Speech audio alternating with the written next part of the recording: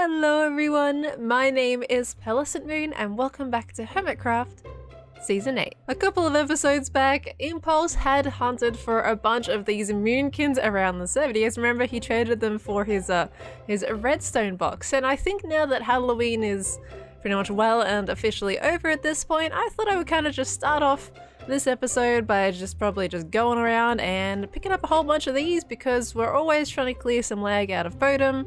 And he only found 32 out of 47, so there is still a bunch kind of lying around. I'm not really sure why there is a hole in the Bodom Executive Garage, but I guess there's a hole in the Bodom Executive Garage. I did have a few in my shop as These goats are still here. I did have a few in my shop as well, but it looks like they have been found. However, while we're here, I'm also going to check some diamonds. There we go, we've sold some netherite ingots, so we have another 40 diamonds in that one. Ooh, someone's been buying our name tags. Why do I feel like this is Tango from when he did the Ravager prank? That just kind of tells me something. All of those Ravagers were named, and what's a better place to get some name tags? Padllama Co. Oh, okay. That's a shaky boy. Okay. I think that one actually, those shakes happened last episode, but we didn't really put much of an emphasis on it. But for some reason, the Hermitcraft server is shaking right now. I love the fact that it happened as soon as I zoomed into my face. Connected. PearlescentMoon, Moon, Big Moon. Yeah, I'm a little bit suspicious of myself, to be honest. Shakes aside, let me just check the rest of my stock real quick while the goats are screaming in the background and the cats are meowing. We have another 3 diamonds in the glass. That is fantastic. Another 53 diamonds for the pool. Now let's keep going to collect our pumpkins. Now I believe there also could be some on these rocks and trees because I did kind of go back here and put down a few. Oh, there we go, there's another one. Actually, speaking of it, I did put some down on Scar's trees, and I actually don't think Impulse got them because I asked him that day when he found a whole bunch of Moonkins, like, oh wait, what kind of places did you look? And I think he did look around the trees, but it looks like he did miss that one. So I'm kind of also curious if he got the rest of them, plus the one that I put on Scar's aha! There we go, on Scar's wagon. So he didn't get that one either. Boop. Thank you. Honestly, I can't actually remember where I put all 47 of the Moonkins, so at this point I just have to kind of walk around Bodom until I find a whole bunch. Moon big, moon very big.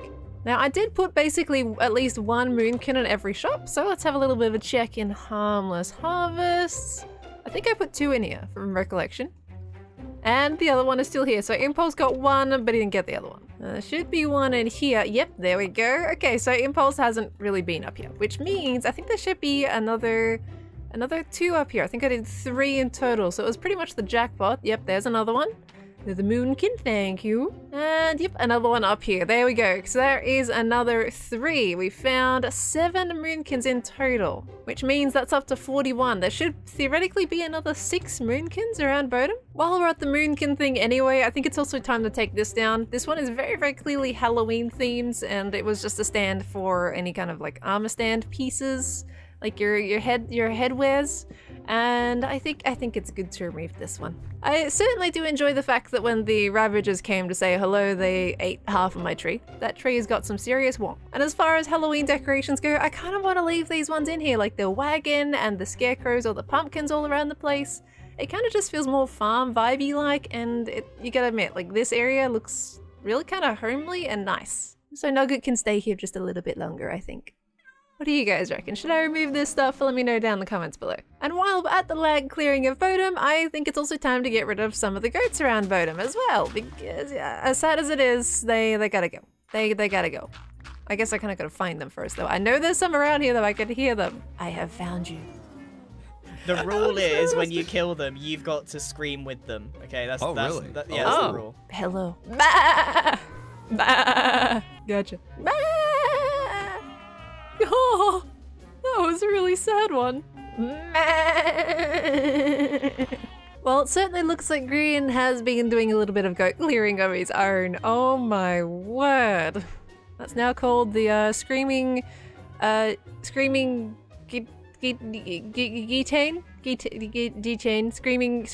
goat train. I'm not good with names. Screaming Goat Train and Goats Aside have actually just asked Grian to see if he also picked up any Moonkins, and it appears that he has. So honestly, at this point, we might actually have all of the Moonkins around Bodom. if there is any Moonkins left and I come across them at some random time, then I can just pick them up and put them away. That's totally fine either way. Now, today is actually one of those days where it's going to be a quote-unquote not so much buildy day. Because, you know, pretty much recently we've done so much building with the base. We've kind of added on this whole section at the bottom. We did the waterfall, the terraforming down the side, all the trees. And I think it's kind of gonna be an episode where we take a little bit of a break from that building, and then we maybe do some you know, maybe we cause some ruckus on the server. However, before we do that, I do have a bit of a quick project in mind and something to show you guys. You ready? Look at this. I did some interior. We streamed the other day on Hermitcraft and we kind of messed around with a little bit of interior, and this left side now has livable space. The right side's still very much empty, but the left side is certainly getting there. So let me give you guys a short little tour about it. So immediately when you walk into the castle, on the left hand side and on the left again, you have this lovely little librarian nook where you can sit and read your books and sip your tea all day. It is quite quaint and cozy and there is not much else to it, but we do have some hanging plants on the ceiling which also raise the real estate value of the castle by quite some amount. And walking further into the lovely castle estate, we have this beautiful lounge room with a fantastic widescreen TV and some surround sound speakers on either side, with plenty of storage that your heart may desire, including some lovely file cabinets which are definitely not beehives. And to mention the sofa is quite lovely, we have even more totally not beehives on the side of it, and I think it adds quite a nice detail. Behind the library section itself, we have this lovely little sitting nook as well. In case you don't want to watch TV and you want something a little bit more quaint, you have this cute little couch area here where you can hang with your friends and stare at a painting of the Wither, which is not the monster that tries to kill you in Minecraft. Look, the choice of the paintings is an acquired taste. And moving on here into the dining room, we also have some wonderfully empty shelves. Never mind, hold on a minute. Some wonderfully full shelves of assorted items. And then to the right here, we have a little kind of brewing area if that people like their coffee in the morning and they like to sit at the table. And then here we have the actual table itself. We've got some lovely dark oak wood touches, some hive-draped bottles from the wonderful Cleo herself, and some wonderful paintings on the wall to really bring together this little area. And unfortunately, the kitchen is still to be renovated, but I'm sure that will happen in time. And that's basically my tour, guys. I haven't done a lot more past that, exception to a few extra walls and staircases. Such as over here, I made a staircase to go down towards my little farming area, and then I'm hoping eventually when I get enough snow built up and everything that I can make this feel like a full-on interior, like I'll have like an entrance into my cactus farm here, and I'll make some entrances over to these farms too, or I can just move them, either one. But I think the underside of this can really incorporate my farms quite easily if I really want to, so that is a possible plan for the future. So before we do a little bit of shenanigans, how about we kind of work on this room together, guys? I was thinking something like a library in here that's a bit of a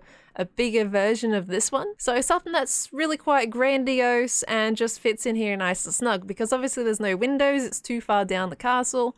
So we don't really have a lot of natural lights, but I think a library could look fairly nice in here. One of the first things we need to do when we approach this kind of space is we need to think about what we want in the room itself. And of course, you know, it's a library, that's it in its basic form, but we also want rows and rows of bookshelves, so that's a big one that we have to think about. Plus, not only that, it would be really cool if we had a bit of a reading zone. So kind of like, I'm thinking a bit of like those really traditional libraries, you know how they had those kind of really long tables and then the books on either side? Maybe that's something that we could potentially do, or just an area for them to sit in. With that in mind, the table could potentially go a long ways down this way, but we could also kind of properly just kind of wall this off a little bit because it's a bit of a useless nook here. And we could add a whole bunch of tables coming off this way so that we have the whole rest of this room for all of the books and the bookshelves. At the end of the day, this little area in here could also be like kind of an almost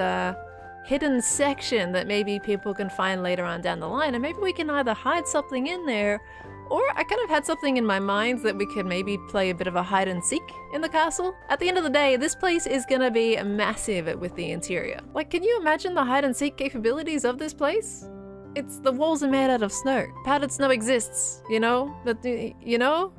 That could be kind of cool, just saying. We also can't be leaving this wall all snow. It kind of needs to match the rest of the walls around the place with all the fancy quartz pattern that I have going on. There we go, that looks much better. Now the next thing we're gonna do is the tables. Strip them down, realize it's probably not the right color and replace it. Strip them down again, add some cute little stairs off to the side.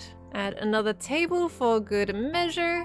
With some more cute stairs off to the side. Some little chairs for people to sit in and read all their books on. You know what? Instead of like 3 on either side, maybe we just have 2 big long benches on either side. I feel like that's what traditional libraries kind of had a little bit more than the separated chairs. To an extent, anyway. At least what's in my mind. Okay, maybe not so much one whole big one, but what about 2 smaller ones? There we go. I think that kind of works out. Some trapdoors on the sides for a good measure. And then maybe a few little jungle signs as side decoration, which I actually think work fairly well. Looks like a table. Now I would say the next thing we have to do is move the whole thing over by a block because there is too much space on that side. There we go. That looks a lot better. Right. The next thing I'm kind of imagining is that we do some bookshelves. Either some shelves above the tables or even off to the side here. There we go, a few little bookshelves and shelving units and even some plates for good measure. And I think the next thing we should really be focusing on is also getting a bit of a trim around the ceiling. So if we go into this room over here, you can kind of see we've added a cute little junglewood trim around the edge, and I think that can work really nicely for this area too. You can already see this looks way better than what it did before. It kind of just helps just to give the room a little bit of shape instead of just being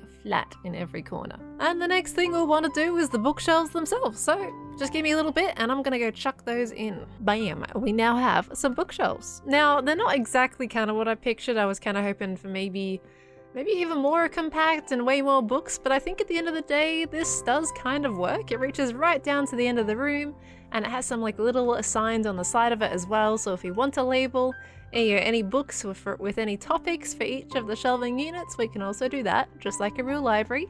But yeah, we've kind of got these. But the decorations for the library do not stop there. We are not yet done. As you can see, right by the one below us there, we have torches everywhere. This place is just, it's not lit up. And we gotta fix that. One of the easiest things that we can do straight up for lighting is pretty much do what we've done in the main corridor here. We have shroom light hidden somewhere. There it is, hidden underneath the carpeted area. It's kind of like a rug that just stretches all the way down the hallway. So we're gonna do the same thing right here. Kind of just sparingly just stick them every few blocks or so, and that tends to cover at least a good amount of the lighting. And you can just cover them up with the brown carpets if I can find them. There we go. So plonk, plonk, plonk, plonk, plonk, and then kind of just randomize it up a little bit and fill in the rest with actual wool blocks to give it a little bit of decorative variation. All right, there we go. And just like that, we have gotten rid of all of the torches, and now this place should be pretty much mob-proof, except maybe the top of those bookshelves. But I think for the most part, we are pretty good. The thing is though, this place is still missing a little bit of detail. It's pretty already well detailed at the moment, but what we do need is some like little lamps on the tables, I reckon. And I think I might have a good idea for a potential design that we could use if we go for a wall and then a chain and then kind of top this off with some trapdoors. There we go. And then hang some lanterns off it as well. Then it's kind of like one of those library table lamps of sorts. Now, I thought it was originally too big when I was trying to come up with the design. But, you know, once you put it on the other one, it kind of balances out, to be honest. You see, I think that looks pretty cute. I like it. And the very last thing I just want to do is add a little bit of pot decor around the place, and maybe also add in just a little head, stick a mushroom in the pot, and maybe a little pumpkin for good measure, because why not? I don't know. But there we go. That's pretty much our library. Hang on a minute, wait, we forgot one more thing. What would be a library with some wonderful lecterns with some written books in them? Which I don't actually have. I need to go get a written book. One moment. Okay, bump and bump. there we go. Now they have a couple of books that they can either read or write in. They're just pretty much a couple of blank books for now. And that can kind of tie together a library, because what's a library without being able to read any books in it? So this is pretty cute. Let's have a look at it from the front door, shall we? There we go. I am starting to like how this is coming together. I did add a couple little tables on the sides of the plants while I was building this. And I think it is definitely starting to come together. It is still feeling a little bit empty. That needs a proper roof on it, but overall, I think it's getting there. However, some of you guys may have noticed that after we came back from doing the library shelves, that my levels might have been just a little bit lower. I had paused mid-build to go and play a Leaf Spleef tournament that was hosted by Cub. If you guys remember, a few episodes or so back, we had played Leaf Spleef with Cub himself, where you throw snowballs at drip leaves and it makes people fall to the ground. Whoever is the last one standing wins. So we played it again, but this time it was with something over 10 hermits. I'm not quite sure how many people were there in total, but it was more than 10 hermits in that, and we saw who came out on top at the very end. And that was a lot of fun, and I will show it to you guys right now. However, the game was fairly long, and to minimize as much content overlap as possible, I will give it a bit of a summarize. After the initial introductions to the game where we all say hello and then we get the rules, we all actually hopped into the arena to decide the order that we would play in and what bracket would be placed in to start. All right, here we go.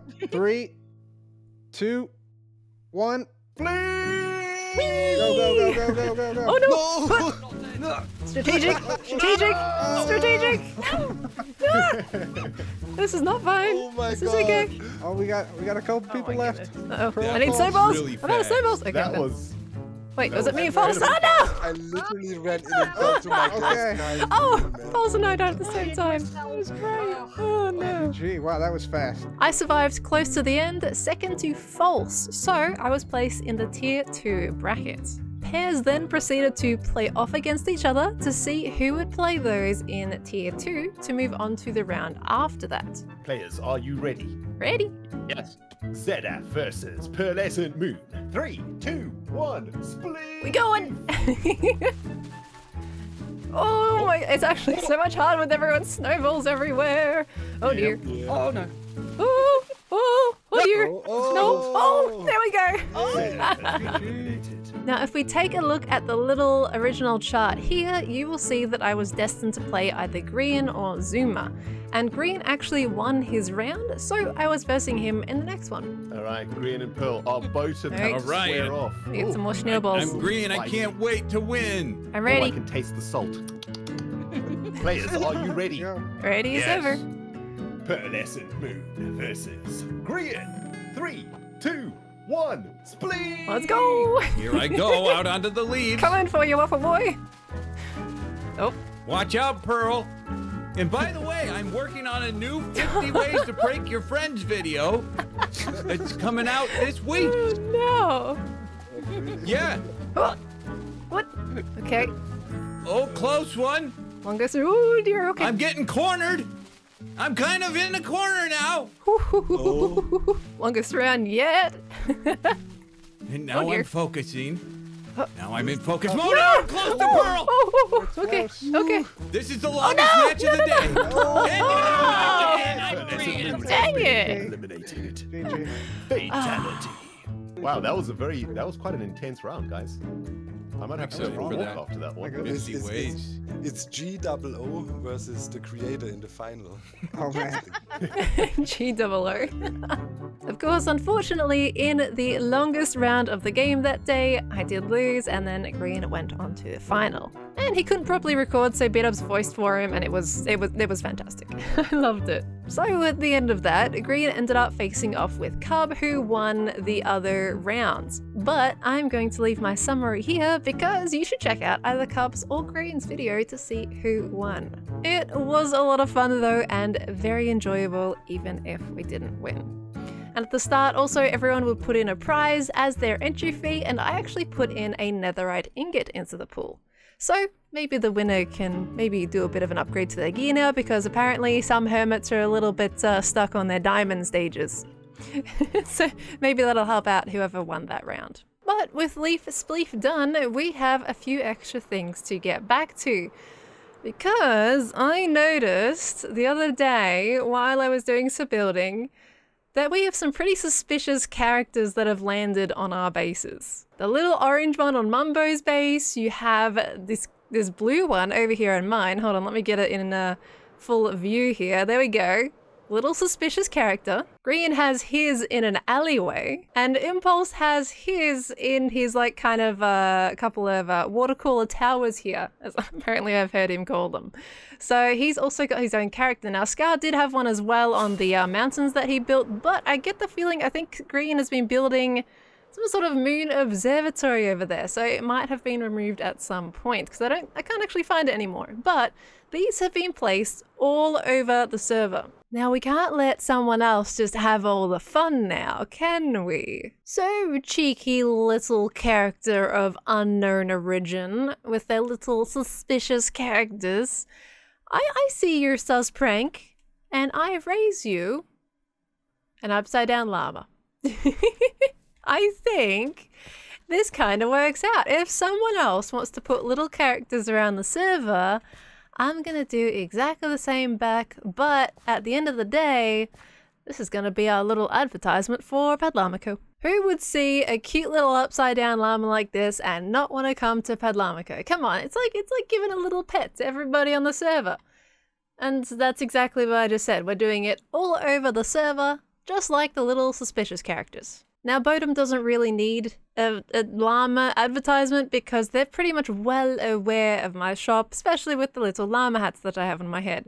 So, what I'm going to do is I'm going to go around to all of the hermit spaces on the server, aside from the Bodum folk, and place these little llamas everywhere. I reckon it's time for us to hit montage mode, and you know what? I'm also going to play our lovely llama song from a couple episodes back, Anywhere You Go, at the same time. Once again, big thank you to Jono for that song. It's an absolutely brilliant track, and I think it's time to play it again. Let's hit the road, guys.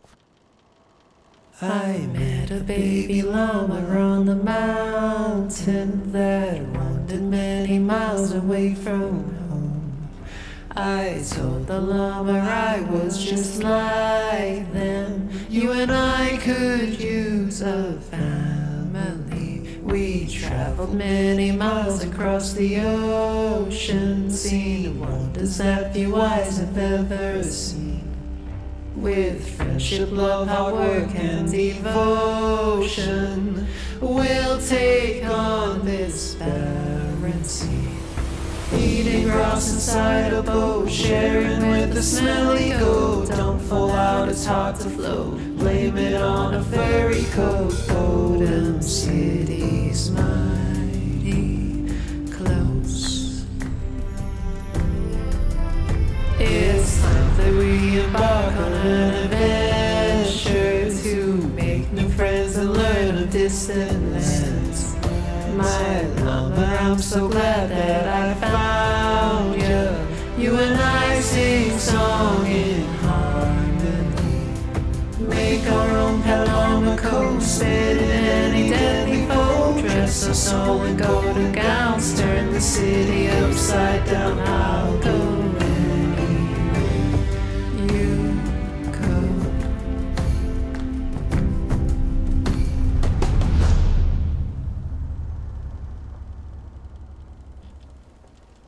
Well, 20 hand-built llamas later, and every base area of the server has a llama. And if people were living with each other, they got one between two so that I wouldn't have to build, you know, an entire 26 bunch of llamas around the server. But I definitely have to say this is going to be one of my favorite ones because we went a little bit extra on Kralis's.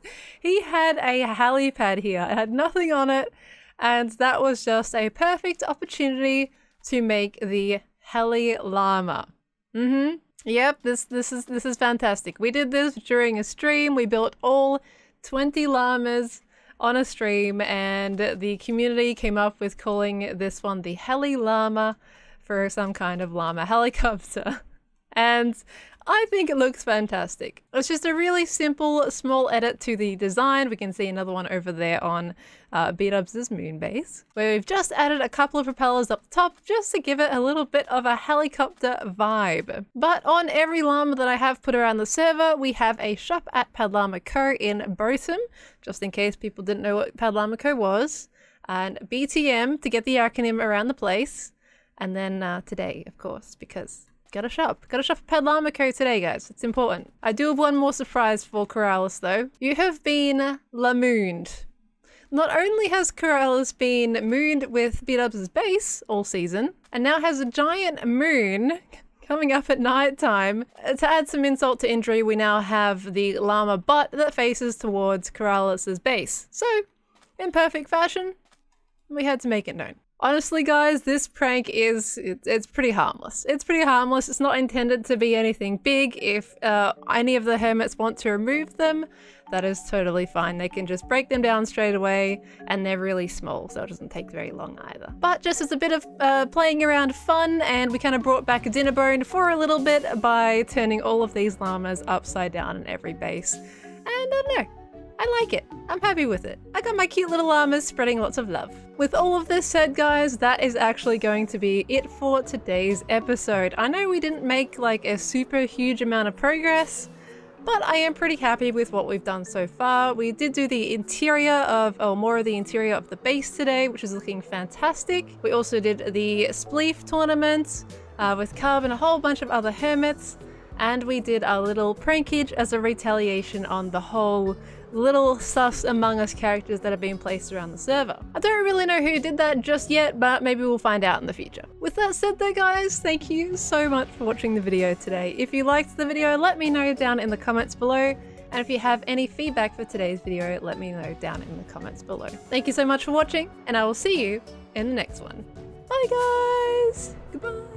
Goodbye!